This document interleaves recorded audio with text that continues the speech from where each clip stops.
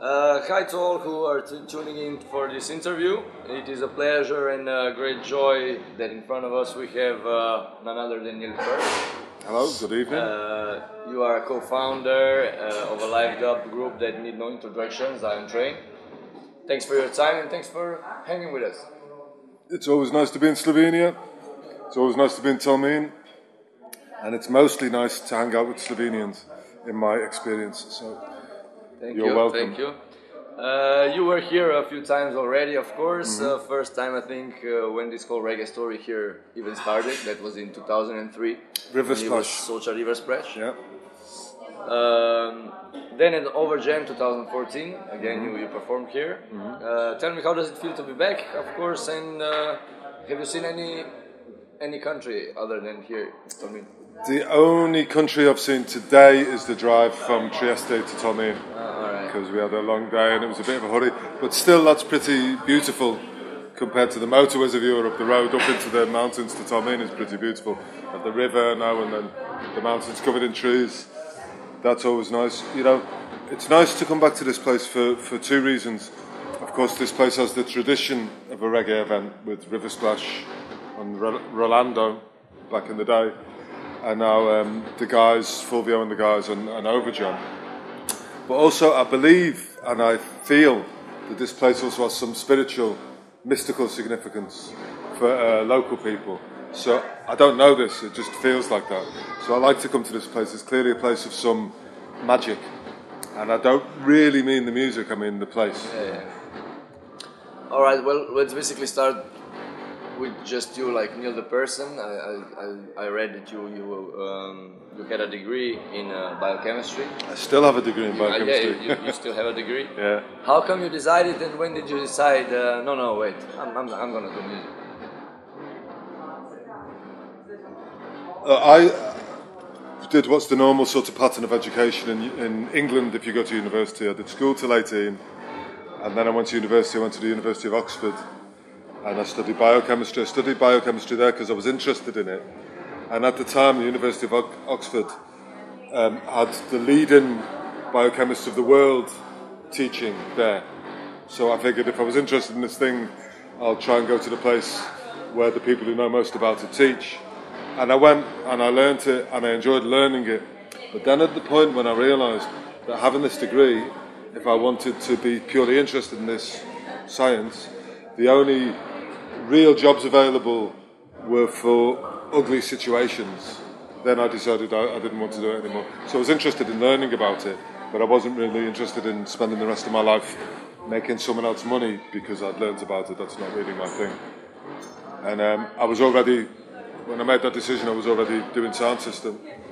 And so it was quite easy to just stop. At that time I was doing postgraduate studies now, so I stopped my postgraduate and just put all my energy into the music, and that's sort of really how I changed. Well, you are a self-taught music producer, a composer. Music and the art of making is always a learning process. How long did it take for you to make your very first song that you were like happy with? That you said, all right, yeah, this is it. Well, you know what? I'd put it somewhat differently. When I started making tunes rather than just playing tunes, my primary ambition was that I'd make a dub or a tune that would be considered good enough to be played in dub plate on Shaka sound system, because that was a sound system me as a young man I used to follow a lot. So that was like the peak of achievement for me. So I started Zion Train as a sound system in '88. I started making the tunes end of '89, beginning of '90. And by 1991, me and my then colleagues had produced a release called Power One that Chaka played in session then. So it took about a year in the making music learning process for it to get to a target that I'd already set myself. And it's difficult, you know, because when you say how long did it take you to get to a tune that you were happy with, I'd say more than 30 years, because actually I'm still not happy with any of them if I sit and listen to them in peace. If I randomly walk past the sound system and the DJ's playing one of my tunes, that's different because it catches you by surprise. But actually I think it happens with lots of people who perform or make things or put part of themselves into something in their professional life. When you see your work, because you see it or hear it from the position of the person who did it and was very intimately involved with it, then actually you're lucky if you see it finished. When I hear my music, I hear mistakes or oversights, or I hear ideas that I didn't manage to accomplish. But I don't think anybody else hears it like that. So, you know. Yeah, like you said, Power 1 and Power 2, they both became big hits in 1990s. In 1992 you released Follow Like Wolves. That album fused like dub and acid house, and from then on you were known like as an innovator of music. How did you see it all? How do you see it all now? And what was your source of inspiration back then? Well, inspiration in general is just life. You know? That's what inspires me, and I hope most of the people I work with. The particular idea that inspired the mixing of acid house and dub was, at the time there were two very distinct but similar free party scenes in England, and one of them was dub in black ghettos in England, played on homemade sound systems, not the sort of homemade sound systems you see now, real homemade from an old hi-fi and someone's old wardrobe, real handmade sound systems. And those parties were very heavy and intense, and they served one disenfranchised part of the community who couldn't go to normal nightclubs and enjoy themselves. So the Caribbean community. But then there were also the techno parties, where they weren't really playing acid house like Detroit, Chicago acid house, but they were playing the new English, more up-tempo acid house, as it were. Same thing, but faster. And we used to go to both of those sorts of events, and no one else went to both of them. And what me and my then partners discussed was actually the energy in these places created by the music and the way the music catered for the people was more or less the same. But as there was no crossover, there was no cultural crossover, there was no human crossover, there was no sonic crossover, it just felt really weird to us. So we actually got the idea to mix the two music sorts from this similarity and energy in the event. It's a bit abstract, but it worked. For us, it worked perfectly straight away. But for then 1 year, I had a record, like pressed on vinyl already, with not really any money to press another one, until I sold this one. And at that time, I did all the distribution of our product myself now. So I got on my bicycle, I had a rucksack, I'd go to the record shops in London, the specialist shops, there used to be lots and lots of them. And before this moment, I've been going to the reggae specialist shops. So when I went to them with Follow Like Wolves, they were all like, no, we know you, but we don't sell house music. Yeah, okay. So I go to the specialist dance music shops, and they'll go, well, we don't know you, and we don't sell dub. And so actually we were stuck in this limbo with 1,000 records no one really wanted. And then a couple of people, I think Danny Rampling played it, then one DJ in New York played it. Because those guys were already established and well known, then everyone went mad for the record. Which it was great for us at the time, but it's a bit sad. You know? It's a bit sad that someone who's considered a tastemaker has to say, oh, it's okay. But yeah. Basically, you have a long career, and you worked with many labels, then created even your own. Universal Egg, and if I'm not, you also run your one called Deep Root. Deep Root is vinyl only, Universal Egg is vinyl, CD and digital. Yeah. Is it easier working under your own label? Well, again, it depends. It's artistically easier, because you don't have any pressure from a marketing department or an A&R department to shape your music in order to try and sell it. But it's physically harder because you do all of their work as well as being a musician. So it's more liberating, but it's probably more hours of hard work per radio play, or whichever way you want to make it. At the end of the day, the system of commercial record labels is put up to market music, and anyone would have to be mad. Look how the way money rules the world. Anyone would have to be mad to think that the money didn't talk back to the musician and in effect change their music. which is wrong. That's true. You know. Your album in 2007 won Jamaica Reggae and Grammy Award. Tell me how important are those kinds of awards for you artists? Well, it sort of all depends as well. For me then, being from the UK, of Caribbean origin, my mother was from the Caribbean but from Barbados, not Jamaica. I didn't even know if anyone in Jamaica would listen to our music, even though in 2007 we'd already been going almost 20 years, because the scene is very split. So I was pleasantly surprised that people in Jamaica even knew that music existed. So for me that was a personal plus.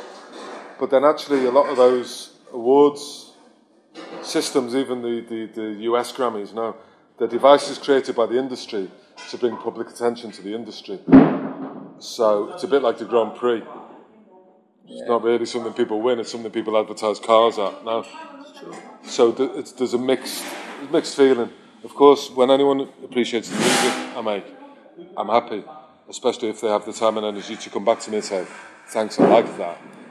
But I'm not really sure that I find it more important when it gets you an award, or it's just a guy or a girl in the street who says, I've got your record and I really liked it, or it helped me, or, you know. I've got people who say to me, from the age of 7 to 14, my little boy's favourite music was by you. He danced to it every day. So that's more important to me than an award. So that's something really real in a real person's life. And that's sort of the reason, for me anyway, that's a lot of the reason for doing music, to reach people and touch them in the way that other musicians have reached me and touched me in my life. So it's nice when you see that, and the award helps, of course, helps professionally. I think last year was 30 years of your career, right? In your own career, I mean, many bands have ups and downs. Yours went through quite a lot too. Tell me, absolutely. If you could, what would be your biggest mountain that you had to overcome to still be here today and to still do what you do? It's an interesting question. No one's asked me that before. You know, I think it's probably believing in the validity of what I do, because, you know, the reason I'm involved in music is sort of what I said before, but a bit more profound. Music's a universal communication medium now. So you can transmit feelings through music, like without language, or music can become a universal language. And the idea that there's still some validity or energy in that part of what I do keeps me going. So I don't really care if 100,000 people buy my record. I care if I come to events like this. That's good and important.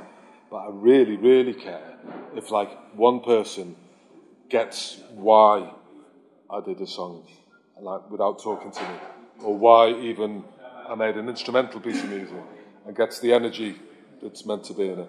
That's what I care about, because that's actually really important. Now we're living in the first time ever where global fascism has actually had the chance of being a predominant ideology on our planet. And so what I do and what my life's dedicated to, and many other people who work like me and do other art, is to fighting against that energy, you know, because what we talk about is communication, the similarities between us all. You know, I'm quite into the idea of a universal consciousness, and I try and transmit as much of that as I can through the music we do, and that's the most anti-fascist concept I think you can have now.